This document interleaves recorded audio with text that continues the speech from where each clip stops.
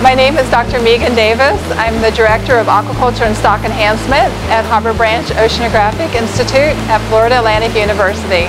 The work that Aquaculture and Stock Enhancement program does at FAU is we work with not only developing techniques for food fish and food species such as clams and oysters, but we also work with fish for stock enhancement purposes. The work that we're currently doing is working with the Florida pompano. It's a saltwater fish. It's very popular eating fish, and it can be grown in both freshwater and saltwater.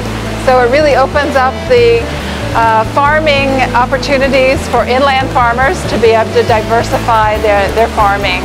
And then the work that we also do for stock enhancement has to do with apple snails for stocking Lake Okeechobee, and we do work with red drum in conjunction with Florida Fish and Wildlife Conservation Commission and also Mote Marine Laboratory.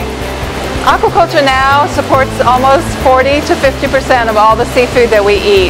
So it's really important that we develop techniques and technologies here at Harbor Branch Oceanographic Institute so that the farmers and the industry can continue to grow new species that the public and those that love seafood will be able to enjoy eating.